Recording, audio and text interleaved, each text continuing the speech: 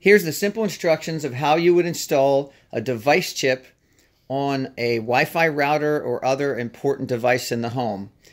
Before we get started, I wanted to cover what devices really could use this device chip on it.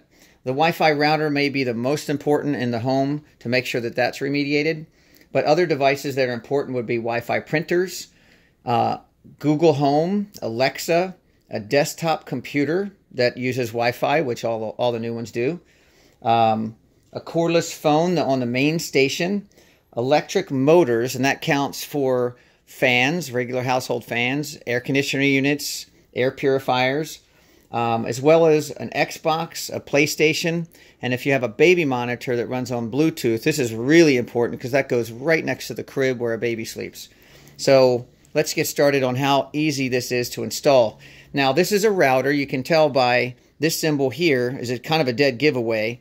It kind of stands for microwave radiation, or usually some kind of router, waves coming off in the air. Sometimes, but not all the time, they may have antennas like this one does back here. If you have a router from the Time Warner or one of the cable companies or DirecTV satellite companies, then you may notice you may not have these, and it may be a modem as well as a router combined into one. This particular unit is just a router. So let's get into installation. Now there's two cords back here. So be sure on whatever device that you're going to put this device chip onto that you put it on the electric cord only.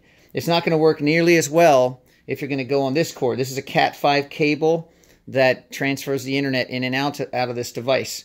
So we're going to uninstall it, which this is how simple and quick that is. So you'll notice that this chip comes out, and this is the key. So you're going to take the clip, you're going to take it onto the electric cord, and then you're going to slide it as close as you can to the device as you can get it. The closer it is to the device, the better it's going to work. Now, one more little key. If you happen to use two of these, because you may have a fan that's super close to your bed, or a strong air purifier that's close to a bed, or something like this close to a bed, and you want to be extra careful to just have a super remediation of this device. If you ever had a reason to use two of these, be sure that this chip, this square, is on the underside or over the cord, but both are the same. Don't have one over the cord and one under the cord. It's not going to be as effective. So that's the one last little hint. Otherwise, you can see how super quick and easy this is. You clip it on, you're done. It takes 2 seconds. Thank you for watching.